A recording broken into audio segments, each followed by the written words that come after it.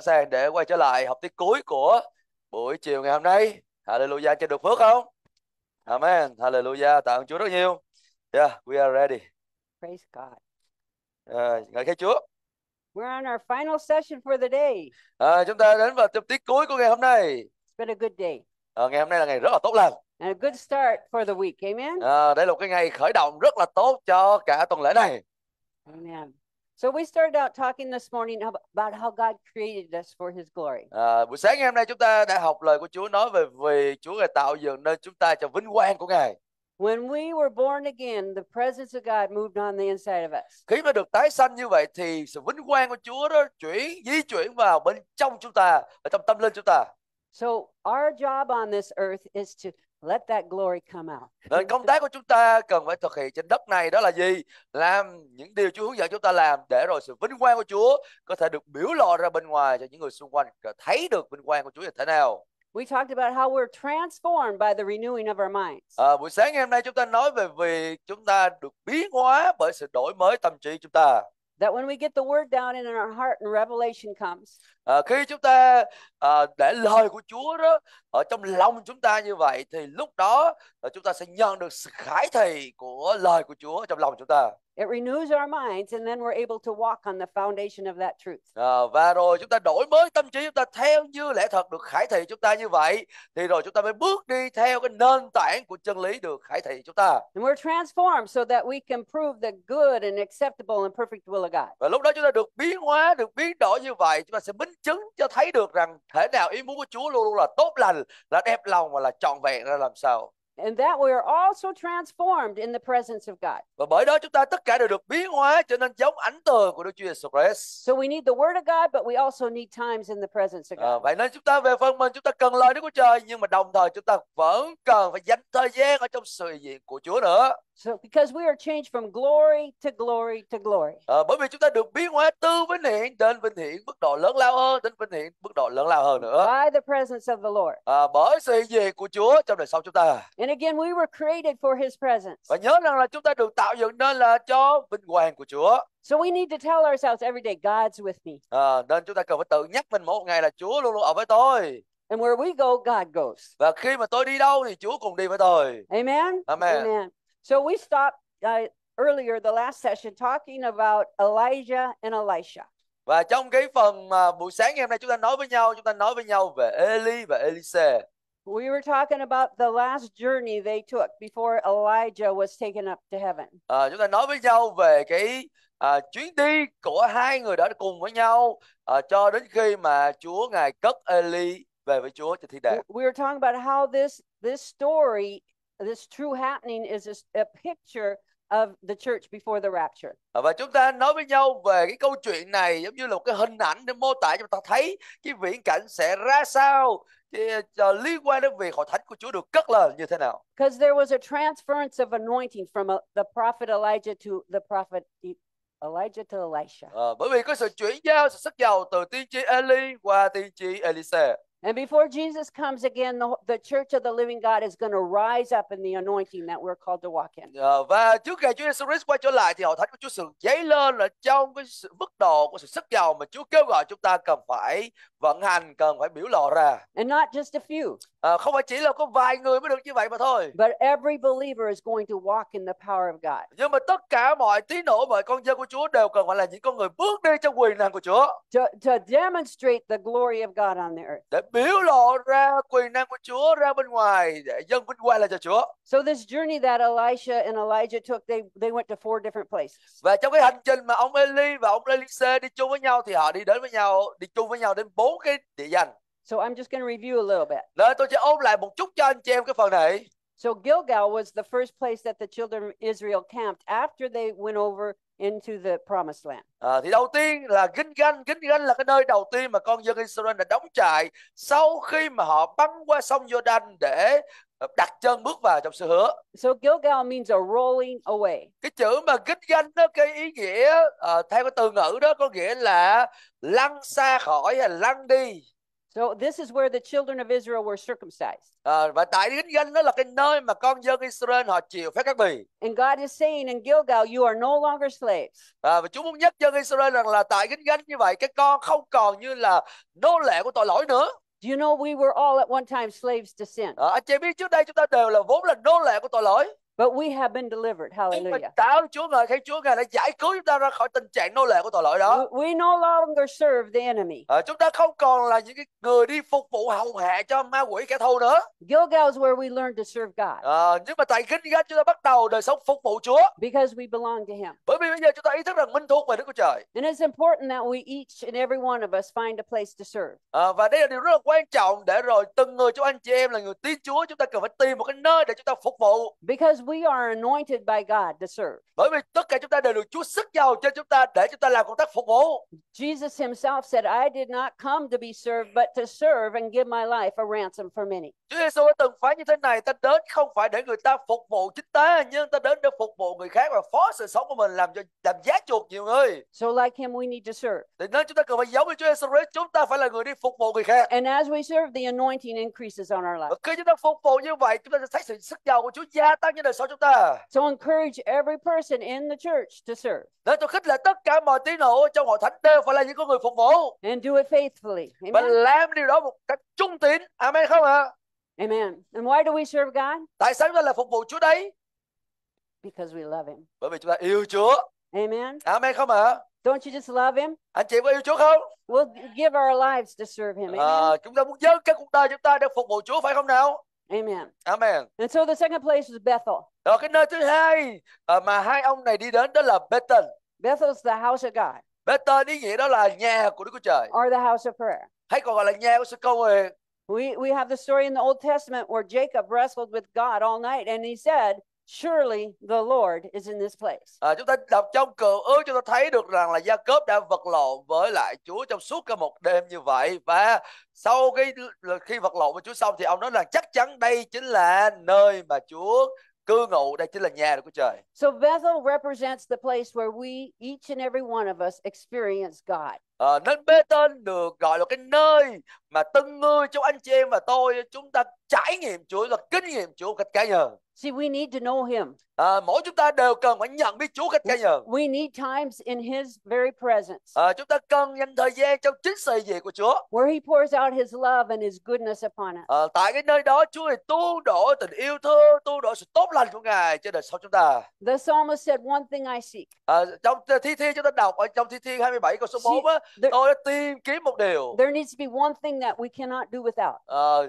Và chỉ có một điều mà chúng ta cần phải tìm kiếm, mà không thể nào không có được điều đó. See, we need the presence of God. Đó là chúng ta cần phải tìm kiếm sự hiện diện của Chúa. We need him to come and show himself and reveal himself to us. Chúng ta cần phải Chúa đến để bày tỏ chính mình Ngài, chúng ta chỉ chúng ta thấy Chúa là thế nào trên đời sống chúng ta. Because when he imparts into us, then we are able to impart into other people. Bởi vì những gì mà Chúa truyền tải vào trong đời sống chúng ta thì chúng ta mới có thể truyền tải đâu, chia sẻ được cho những người xung quanh chúng ta. Because we can't give what we haven't received. Chúng ta không thể nào chia sẻ cho người khác cái điều mà trước đó chúng ta chưa có nhận lãnh. And what did Jesus say? Và Chúa Giêsu từng phán gì đây? He said it's more blessed to give than to receive. Chúa Giêsu phán rằng là ban cho thì có phước hơn là nhận lãnh. So isn't it wonderful when we have something very tangible to give to other people? Nên đây là điều rất là tuyệt vời.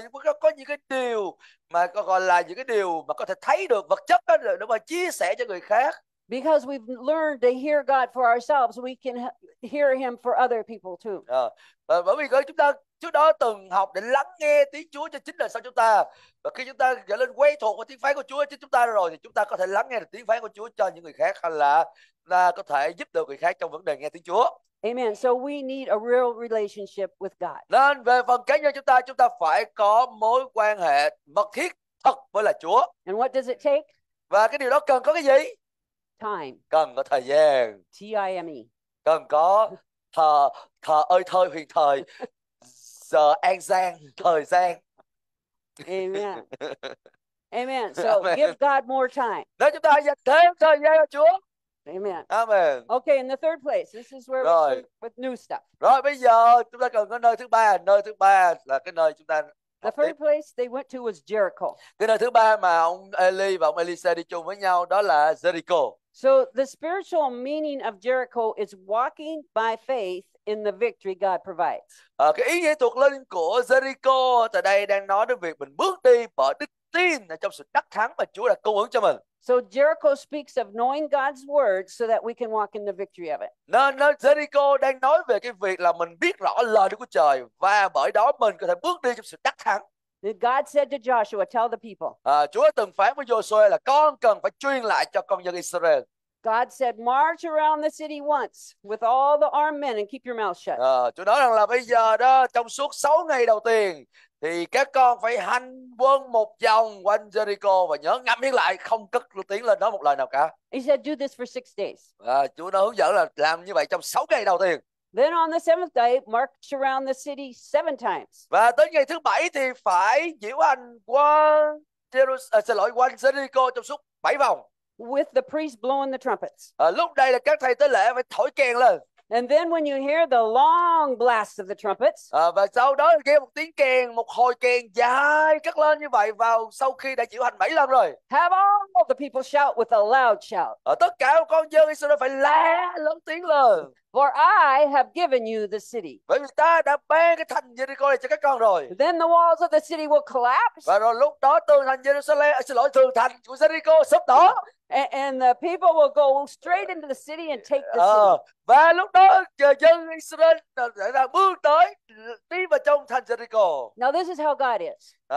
Say again. This is how God is. Nên đó là cách mà chinh phục hay là chiến đánh đường Jericho.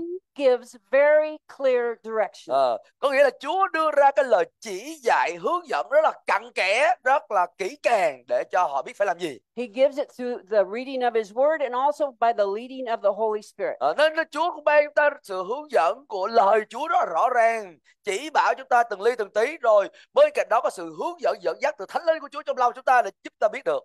Now, this is maybe one of the hardest things to teach God's people. Nên đây có thể nói là một trong điều khó nhất để dạy cho con dân của Chúa nói chung đó. How to be led by the Spirit of God. Dạy làm sao để bước đi trong đời sống được dẫn dắt bởi Thánh Linh của Chúa. Where does the Spirit lead us? Bây giờ Thánh Linh của Chúa dẫn dắt chúng ta ở đâu đây? In the inward man. Trong con người bên trong chúng ta, đúng không nào? Now, my husband and I, we pastored for over 20 years. Chồng tôi và chúng tôi cũng đã làm mục sư chân mày trên 20 năm. And many times people would come to us and they're trying to be led by their feelings. Và nhiều lần có nhiều người đến với chúng tôi và thật ra họ nói họ được dẫn dắt, nhưng mà họ đang cố gắng để cảm xúc của họ hay cảm giác của họ dẫn dắt họ, chứ không là Thánh Linh dẫn dắt gì cả. By outward circumstances. Họ đã để cho những hoàn cảnh bên ngoài hướng dẫn dắt họ. By their reasoning. Để cho lý luận, lập luận của họ để dẫn dắt họ. And I wish I had a dollar for every time I had to say. I wish I had a dollar for every time I had to say, what is God saying to you? Thành ra nhiều khi mỗi lần mà tôi gặp họ, tôi phải nói với họ là Chủ phán gì với anh chị đây. I'd be very rich. I'd be very rich. They said. No, I said, if I had a dollar for every time I had to say to somebody, what is God saying to you? I'd be very rich. Thật ra là bây giờ nếu như cái bà nói đùa thôi, là nếu như maybe $100. Never mind. Nếu như mà cứ mỗi lần mà tôi nói cho họ nghe và tôi ý là tôi được $1 đó thì tôi phải rất là giàu, có nghĩa là phải tốn nhiều lời để nói cho họ nghe, giải thích cho họ.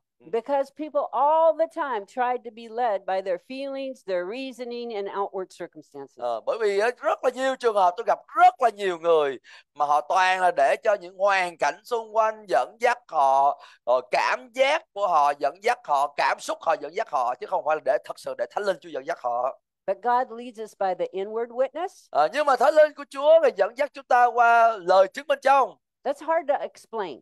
Rất là khó để giải thích lời chứng bên trong là cái gì. But suddenly on the inside of us, the God that we know just speaks into our hearts and we know something.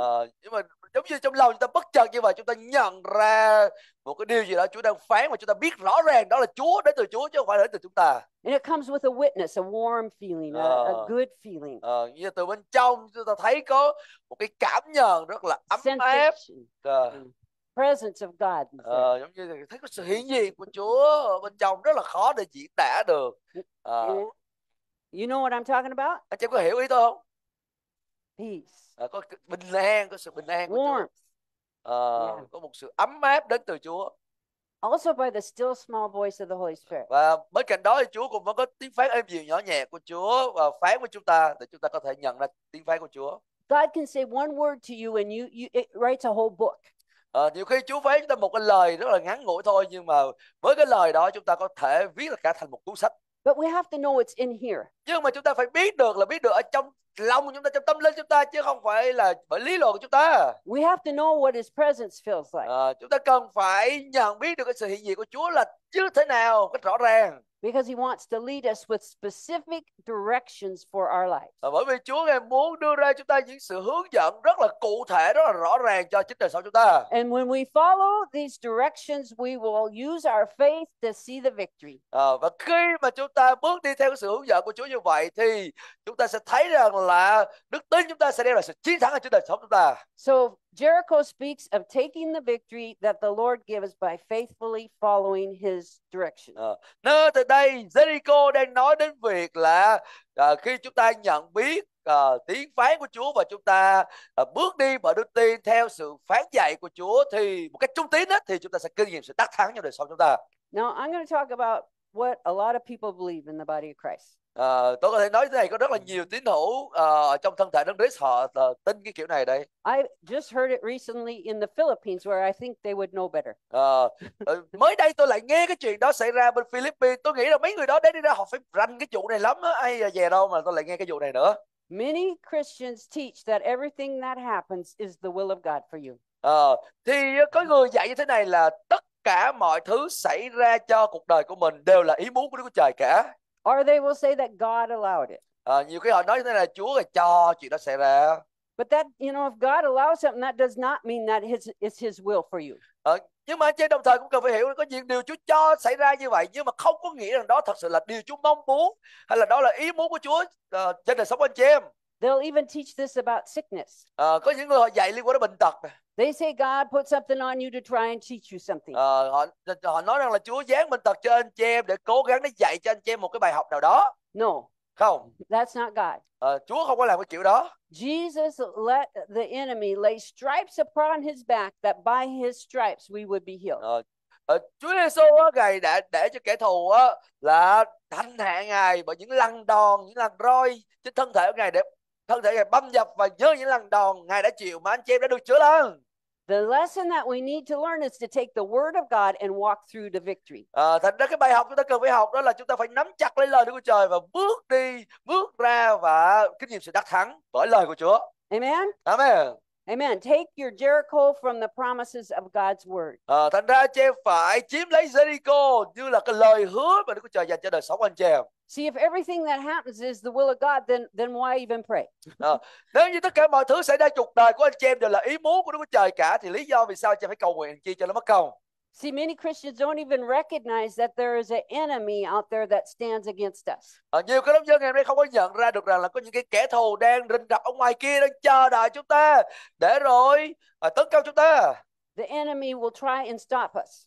Kẻ thù đang chờ đợi để nó chặn đường chúng ta lại. So we have to know when it's the enemy. Thành ra chúng ta cần phải nhận dạng ra đâu là những điều thuộc về kẻ thù đang tấn công chúng ta. So we look to God. Là lúc đó chúng ta phải ngửa trong nơi Chúa. We say, God, how do we get out of this situation? Chúng ta không phải hỏi Chúa ơi làm thế nào chúng ta có thể thắng hơn để vượt qua cái hoàn cảnh này. And He may quicken a scripture to us. Có thể Chúa lúc đó Ngài bắt đầu nhắc chúng ta về một câu kinh thánh nào đó. Or He'll tell us what we need to do. Hoặc là Ngài hướng dẫn chúng ta lúc đó cần phải làm một điều gì đó. And then we do it. Rồi chúng ta làm theo lời Chúa We hướng do dẫn. it in faith. Chúng ta làm bởi đức tin. And the victory is ours in Jesus' name. Và sự đắc thắng là của chúng ta nhân danh Đức Chúa Jesus Christ. See, trials, tests, and temptations come to try and keep us from the will of God. Hãy nhớ rằng là có những cái thử thách, có những cái cám dỗ, có những cái hoạn nạn đã từng xảy ra trong đời sống chúng ta để tìm cách để giữ chân nó, níu kéo chúng ta để rồi chúng ta không có bước đi trong ý muốn của Chúa, bước đi trong kế hoạch Chúa dành cho đời sống chúng ta. The enemy is after the word of God that has been sown in your heart. Hãy nhớ rằng là kẻ thù có tìm cách để nó cướp đi lời của Đức Chúa Trời đã được gieo trong tấm lòng chúng ta. Đó là bản chất của kẻ thù. Giống như con chim nó đến để ăn lấy cái hạt giống nó được gieo vào nơi mảnh đất dọc đường đó. he's trying to steal your faith. Nên kẻ thù nó muốn tấn công để ăn cắp đi đức tin của anh chị em. He's trying to get you to quit God. Nó muốn anh chị em bỏ cuộc, anh chị em không còn tiếp tục tin cậy nơi Chúa nữa. And if he can't get you to quit God, he just wants you to sit down and not go any further in what God's called you to do. Một khi nó muốn anh chị em, khi anh chị em bỏ cuộc rồi thì anh chị em sẽ muốn ngồi yên chỗ thôi, không còn muốn tiến xa hơn nữa trong cái bước đường dấn thân để làm theo kế hoạch Chúa dành cho đời sống anh chị em. See, the children of Israel could have crossed the Jordan and just stayed there. Lúc đó con dân Israel họ có thể quyết định là thôi giờ mình băng qua sông Giô-đanh rồi thì cũng yên phận rồi, thôi giờ mình cứ ở đó để khỏi đi sâu cho nó xa cho nó mệt. But God told him, go take the land. Nhưng mà Chúa truyền cho Israel là phải tiến lên và chiếm lấy cái xứ đó. And he gave him a great victory right there in the beginning. Và từ bên đầu như vậy Chúa đã ban cho họ chiến thắng vẻ vang, chiến thắng lớn lao trên Jericho. See, God will give us victory. Nên về phần Chúa Ngài sẽ ban cho anh chị em chiến thắng lớn lao. With the word of God in our hearts and in our mouth. Bởi lời Đức Chúa Trời trong lòng chúng ta và trên môi miệng chúng ta sẽ chiến thắng vẻ vang. This is where your victory is. Đây là cái nơi mà anh chị em kinh nghiệm sự đắc thắng của anh chị em đây. Sometimes we have the word here, but we don't speak it out our mouth. Có những lúc nhiều khi chúng ta có lời Chúa trong lòng chúng ta nhưng mà chúng ta không có chịu nói lời Chúa, công bố lời Chúa ra trên môi miệng chúng ta. Let it come out with faith and power. Anh chị em cần phải mở miệng ra công bố lời Chúa với đức tin và quyền năng của Chúa. Amen. In the name of Jesus. Nhân danh Chúa Jesus Christ. We have the victory. Chúng ta có sự đắc thắng. We win. Amen. Chúng ta là người chiến thắng. Amen không? Amen. So we need to take our Jerichos. Nên chúng ta cần phải chiếm lấy Jericho cho bạn chúng ta. But without learning the lesson of Jericho, many Christians live defeated lives. Nhưng mà nhiều người không chịu học cái bài học của Jericho nên họ đã sống cái cuộc đời Cơ Đốc thất bại. But we're here to help them. Amen. Nhưng mà chúng tôi đến đây để giúp đỡ anh chị em điều này, anh chị amen không? Amen. Amen. Okay, the last place, Jordan. Rồi bây giờ cái nơi cuối mà hai vị này đi chung với nhau đó là đến tại Jordan. So turn in your Bibles to 2 Kings chapter 2. Anh chị em mở ra ở tại các vua nhì đoạn số 2. And we're going to read verse 8 first. Và chúng ta xem câu số 8 trước. So Elijah and Elisha stood by the Jordan. Lúc này Eli lấy áo choàng của mình và cuộn lại và đập xuống nước. Nước sông rẽ ra hai bên và hai người đi ngang qua trên đất khô. That's it?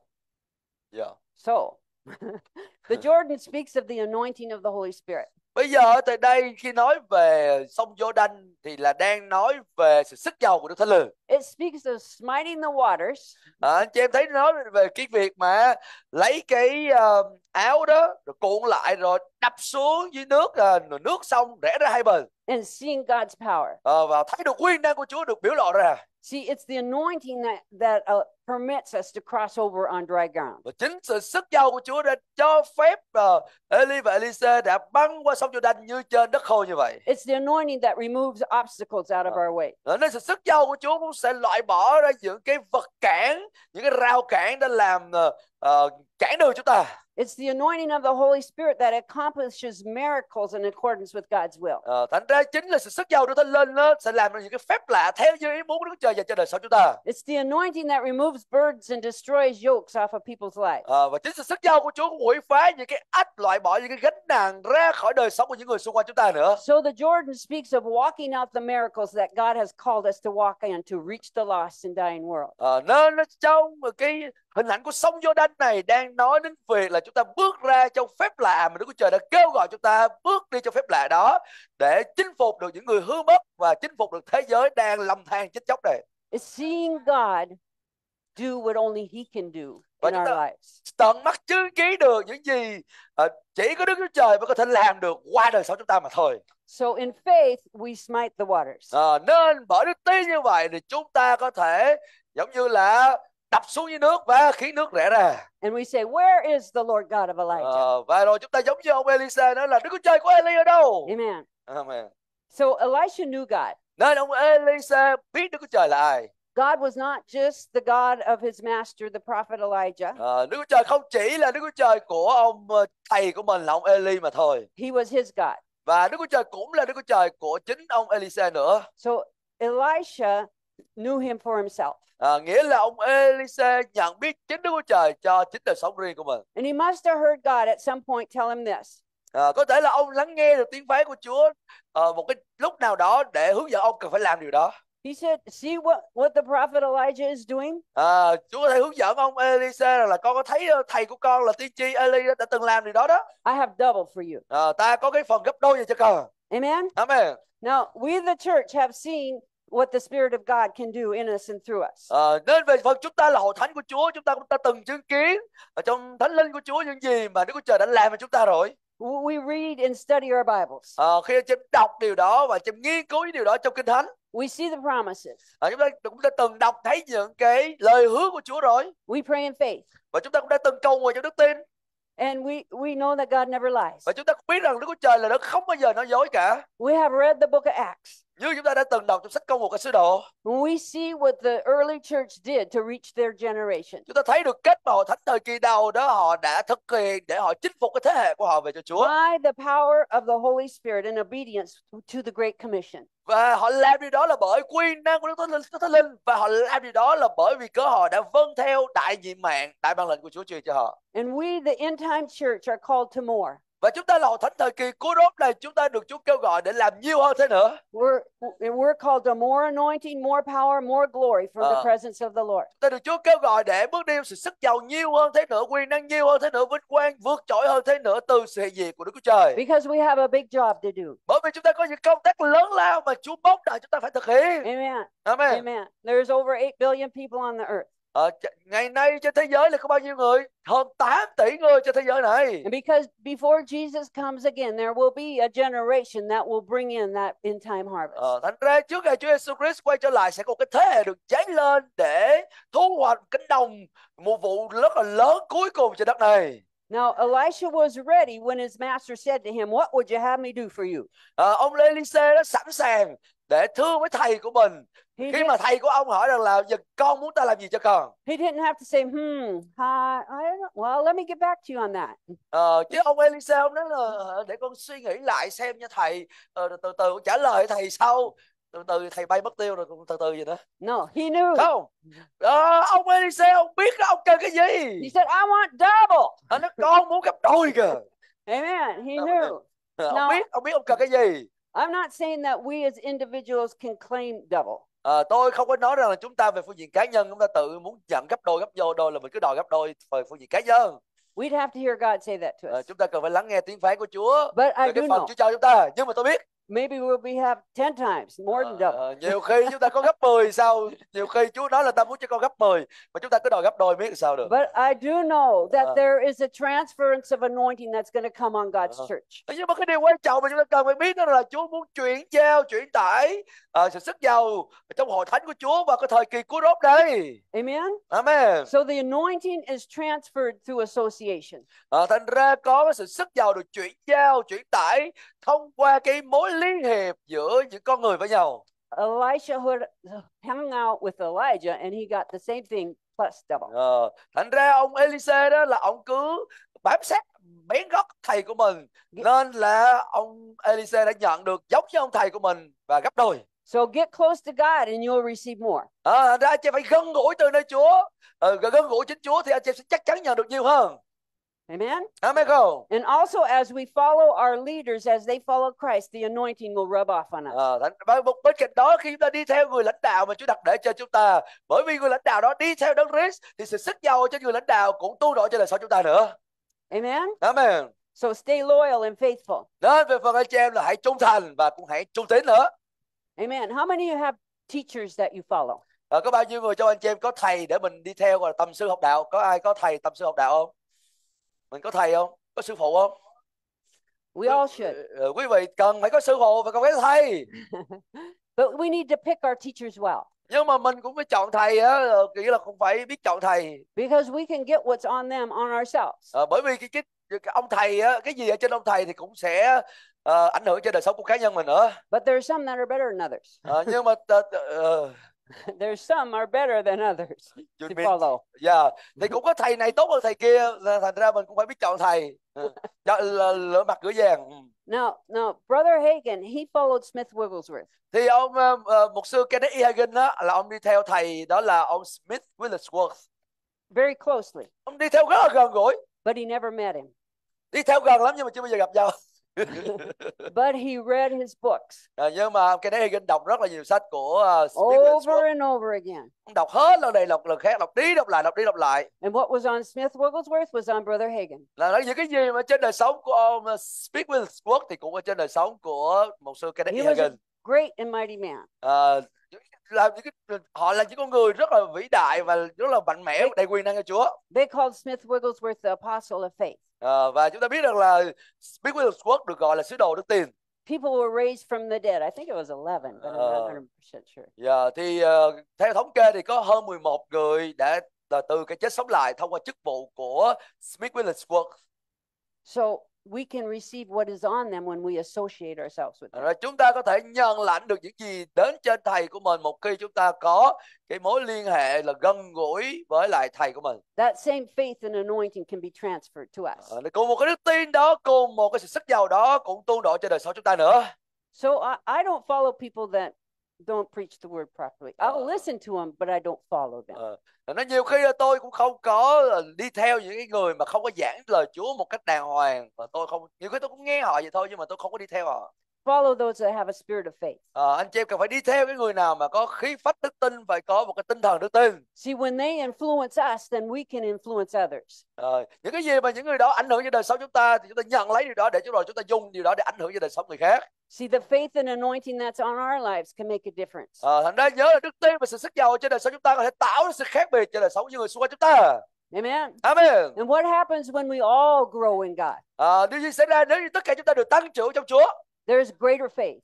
Chúng ta sẽ thấy có đức tin lớn lao hơn. See, we are corporate anointing. Nhớ là chúng ta ngồi lại với nhau như vậy, chúng ta có sự cộng hưởng sự sức giàu của Chúa cùng với nhau. We're not just one member. Chúng ta không chỉ là một chi thể đơn lẻ mà thôi. We're many members. Chúng ta có nhiều chi thể trong cùng một thân thể. And we have an influence on one another. Và chúng ta có sự ảnh hưởng, tác động lẫn nhau. As we all grow in faith and then in the anointing, then we're able to bring us all up higher. Nên khi mà chúng ta đều tăng trưởng trong đức tin, rồi tăng trưởng sự sức giàu như vậy thì nó sẽ xây dựng đời sống của tất cả chúng ta đều ở mức độ cao hơn. Amen. Amen không? Amen. So grow in God. Thành ra chế về phần của mình hãy tăng trưởng trong Chúa. Amen. Amen. So Amen. I'm saying we can have a huge increase of the anointing on the church in these last days. Nên tôi đã nói chế là chúng ta có thể kinh nghiệm được một cái sự sức giàu ở mức độ rất là lớn lao ở trong hội thánh của Chúa vào những ngày cuối đốt này trên đất. And we're going to need it to bring the harvest in. Bởi vì điều đó là cần thiết để rồi chúng ta có thể thu hoạch trong cái mùa vụ cuối cùng trên đất này. Amen. Amen. Let's read verse 9. Rồi chúng ta xem qua câu số 9. 9 and 10. Câu số 9 và câu số 10. Khi đã qua xong, Eli nói với Elise: con hãy xin điều con muốn ta làm cho con trước khi ta được đem lên khỏi con. Elise thưa: xin thần của thầy giáng trên con gấp đôi. Thì Eli nói: con xin một điều khó, nhưng nếu con thấy ta lúc được đem lên khỏi con thì sẽ được như thế, nếu không thì không được.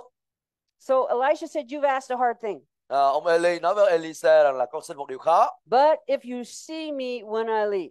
Nhưng mà nếu con thấy ta lúc mà ta được đem lên khỏi con. See, Elisha had many opportunities to stay and not go all the way. Bởi vì ông Elise này, ông có nhiều cái cơ hội để rồi ông cứ ở lại cái nơi ông đã đến, hoặc là ông đi về chứ không có còn đi theo thầy mình nữa. He says, but as the Lord lives and if I'm living, I will not leave you. Nhưng mà ông Elise này, ông nói: con chỉ Đức Giê-hô và hàng sống và chỉ mạng sống của thầy mà thề, con sẽ không rời khỏi thầy đâu. If you keep your eyes on me. Mà bây giờ đó, you say to the people. No. Sorry. Elijah said to Elisha, keep your eyes on me.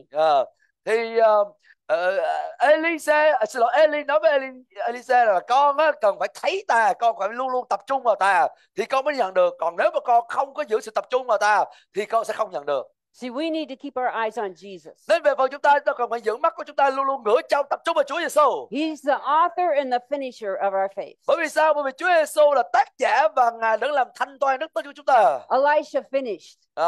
Và rồi chúng ta thấy được rằng là Elise đã làm xong cái điều mà Chúa dành cho ông. And we too can in the power and glory of God. Và chúng ta cũng vậy, chúng ta cũng có thể làm hoàn tất được cái điều mà Chúa định cho chúng ta làm. Bởi quyền năng, bởi khả năng mà Chúa ban chúng ta thì chúng ta có thể làm xong. Because we have one greater than Elijah to keep our eyes on. Bởi vì chúng ta có một cái nhân vật còn vĩ đại hơn cả Eli nữa, và chúng ta có thể tập trung vào chính Chúa rất vĩ đại hơn Eli để ta ngửa trong là chính là Ngài. Amen. Let's read verse 11. Rồi chúng ta xem câu số 11 đi. Trong khi họ vừa đi vừa nói chuyện với nhau, kia có một chiếc xe bằng lửa và các ngựa lửa phân rẽ hai người. Rồi Eli lên trời trong một cơn gió lốc. So Elisha was there. Lúc này chúng ta thấy có ông Eli. So he finished his assignment. Eli đã làm xong công tác mà Chúa giao cho ông. Only the fiery chariot with the horse of fire was able to separate them. Và lúc này chỉ có xe ngựa lửa và ngựa lửa mới có thể phân rẽ được ông Eli với ông Elisa mà thôi. See, Elisha was able to stay true to his word. Thành ra chúng ta thấy được rằng ông Elisa đó, ông nói như thế nào là dứt khoát là như vậy. Ông không có nói một đằng làm một nẻo. See, we need to be that type of people. Chúng ta cũng cần phải là con người như vậy. Amen. Amen không? If we say we're going to do it, we're going to do it. Một khi chúng ta nói tôi sẽ làm chuyện đó thì chúng ta phải làm chuyện đó. When we tell the Lord we're going to do it, we're going to do it. Một khi chúng ta thưa với Chúa, Chúa ơi, con sẽ thực hiện điều đó, là chúng ta phải thực hiện điều đó. And then the power of God will be there for us to do it. Thì lúc đó chúng ta mới kinh nghiệm được quyền năng của Chúa đến trên đời sống chúng ta để thực hiện công tác mà Chúa giao chúng ta. Okay, let's read verses 12 through 14. Bây giờ chúng ta xem câu 12 cho đến câu số 14. Elisa nhìn thấy thì kêu lên: cha của con ơi, xe và người chiến đấu của Israel. Rồi ông không còn thấy thầy mình nữa. Ông nắm áo mình xé ra làm hai mảnh. Elisa nhặt lấy chiếc áo choàng từ Eli rơi xuống. Ông trở về và đứng bên bờ sông Giô-đanh. Rồi ông lấy chiếc áo choàng từ Eli rơi xuống, đập xuống nước và nói: Giê-hô-va Đức Chúa Trời của Eli ở đâu? Khi Elisa đập xuống nước giống như Eli thì nước liền rẽ ra hai bên và ông đi ngang qua. So Elisha, he took the mantle. Nên ông Elisa, ông đã lấy chiếc áo choàng and he went to the Jordan. Của Eli và ông đi đến bên bờ sông Giô-đanh. And he struck the water. Rồi ông lấy đập xuống dưới nước. And he said, "Where is the Lord God of Elijah?" Và ông bắt đầu cất tiếng lên, ông nói như thế này: Giê-hô-va Đức Chúa Trời của Eli ở đâu? See, we need to do that. Chúng ta cũng cần phải làm điều đó. We need to step out in boldness. Chúng ta cần phải bước ra trong sự dạn dĩ can đảm. Boldly declare God is alive. Chúng ta cần phải bước ra để công bố cách dạn dĩ rằng Chúa đang sống động. And expect God to move. Và chúng ta cần phải mong đợi Chúa ngài hành động. Totally know that he will show up. Nghĩa là mình biết chắc chắn là Chúa sẽ bày tỏ chính mình ngài ra. You lay hands on a sick person, you expect them to rise up. Anh chị em đặt tay với người bệnh, anh chị cần phải mong đợi là người bệnh sẽ trỗi dậy khỏi giường bệnh. Amen. Amen không? We just follow directions. Chúng ta cần phải bước theo sự hướng dẫn, chỉ dẫn của Chúa. And it's God who does the miracle. Và chính Chúa mới đã làm phép lạ qua chúng ta. So where is the Lord God of Elijah? Nên Đức Chúa Trời của Eli ở đâu? He's in us. Ngài đang ở trong chúng ta. He's upon us. Ngài trên chúng ta. And he moves in the midst of us. Ngài In vận power. hành giữa vòng chúng ta. Amen. Amen He's a không? mighty God. Ngài Đức Chúa Trời toàn năng. We are anointed. Chúng ta là những người được sức giàu. We are called to glory. Chúng ta được Chúa Ngài kêu gọi đến vinh quang. We are the church of the living God. Chúng ta là hội thánh của Đức Chúa Trời hàng sống. Jesus Christ is our master. Chúa Giêsu Ngài chính là chủ chúng ta. And we're commissioned to go and reach the whole world. Và Chúa truyền lời chúng ta, giao trọng trách chúng ta đi ra chinh phục cả thế giới này về cho Chúa. And we must strike the waters boldly. Nên khi anh chị em lấy chiếc áo choàng đập xuống nước là chị phải làm một điều đó một cách giản dị mạnh mẽ lên. Expect God. Anh chị phải mong đợi Chúa. He will manifest himself. Ngài sẽ biểu lộ chính mình Ngài ra. Jesus said, I'm going to the Father, and the works that I do, you will do also. Và Chúa Giêsu nói rằng là ta đi về cùng Cha và những gì ta làm thì các con cũng làm nữa. Amen. Amen. Tell yourself. Anh chị em cần phải tự nói với chính mình điều đó ngay bây giờ. The works Jesus did, Công tác Chúa Giêsu đã thực hiện, I do also. tôi cũng sẽ thực hiện nữa. Because God's with me. Bởi vì Chúa ở cùng với tôi. So God will show up. Nên Chúa sẽ bày tỏ chính Ngài ra. Amen. Amen. Amen. Amen. Amen. So we don't go to the Jordan. Nên chúng ta không có đi đến sông Giô-đanh. Unless we go to Gilgal. Unless we first go to Gilgal. Có nghĩa là chúng ta phải trải qua trước khi đến sông Giô-đanh thì chúng ta phải trải qua Jericho. Trước khi đến Jericho chúng ta cần phải trải qua Bê-tên. Trước khi đến Bê-tên thì phải trải qua Ginh-ganh. Gilgal is where we worship and serve God. Ginh-ganh là cái nơi mà chúng ta thờ phượng Chúa, chúng ta phụng sự phục vụ Chúa. As His holy people. Như là con dân, như là dân thánh của Chúa. We're set aside from the world. Chúng ta được Chúa biệt riêng ra khỏi thế gian này. And we serve our living God. Và chúng ta phục vụ Đức Chúa Trời hàng sống. And then we need Bethel. Rồi sau đó chúng ta cần phải kinh nghiệm bê tên. where we seek God in the holy place. Khi mà tìm kiếm Chúa trong nơi thánh của Ngài. And we feed upon His presence. Và chúng ta giống như được nuôi dưỡng bởi sự hiện diện của Ngài. And that time in the glory will change us. Và chính lúc đó cần phải có thời gian và lúc đó vinh quang của Chúa sẽ biến hóa chúng ta, biến đổi đời sống chúng ta. And then we also need Jericho. Và rồi chúng ta cũng cần phải kinh nghiệm Jericho. We have to take the victory that is ours in Christ. Chúng ta cần phải nắm chặt giữ chặt lấy sự đắc thắng mà Chúa đã ban chúng ta trong Đấng Christ. We do not lay down and let the enemy have any more ground. Chúng ta không có rồi buông bỏ cái vũ khí, buông bỏ những cái lời hứa của Chúa và để cho kẻ thù lấn lướt chúng ta. We say no in the name of Jesus. Chúng ta nói với kẻ thù không được, dần dần Đức Chúa Jesus Christ. We have the victory in Christ. Chúng ta có sự đắc thắng trong Đấng Christ. Amen. Amen. And then we get to Jericho. Rồi một lần nữa chúng ta cần phải đi đến Jericho. Where the anointing will be transferred upon us. Khi mà sự sức giàu của Chúa đã biến đổi đời sống chúng ta rồi. And we will be anointed to reach the end time harvest. Chúng ta được Chúa sức giàu chúng ta để chúng ta thu hoạch cái mùa gặt cuối cùng trên đất này. We will be increased. Amen. Đó là cái kinh nghiệm Jordan, đó là chúng ta được gia tăng lên. Now, this is what Jesus said at the end of His ministry. Nên đây là cái điều Chúa Giêsu từng phán vào cuối chức vụ của Ngài trên đất này. He said it in John 17:4. He was praying to the Father. Trong cái lời cầu nguyện Chúa Giêsu cầu nguyện trong Giăng đoạn số 17 câu số 4, Chúa Giêsu đã thưa với Đức Chúa Cha rằng: He said, I have glorified you on the earth. Chúa Giêsu nói rằng là con đã tôn vinh danh Cha trên đất này. I have finished the work that you have given me to do. Và con đã hoàn tất cái công tác mà Cha đã giao cho con thực hiện. Amen. Amen. So we can be just like Jesus. Nên chúng ta có thể trở nên giống như Chúa Giêsu trong phương diện này. That's what we've been preaching, right? Đó là điều chúng ta được rao giảng trong suốt những ngày này, đúng không? We're called to glory. Chúng ta được Chúa kêu gọi đến vinh quang của Ngài. We're called to glorify God on the earth. Chúng ta được Chúa kêu gọi để dâng vinh hiển lên cho Chúa. And we can finish the work we're called to do. Làm sao để dâng vinh hiển lên cho Chúa đây? Bằng cách chúng ta làm cho xong, làm cho hoàn tất công việc mà Chúa giao chúng ta trên đất đây. Amen. Amen. Amen. So Amen. Father, we thank you. Thưa Cha, con cảm ơn Ngài. We thank you for that call, Lord. Chúng con cảm ơn Chúa về sự kêu gọi Chúa dành cho chúng The con. call that's on our life.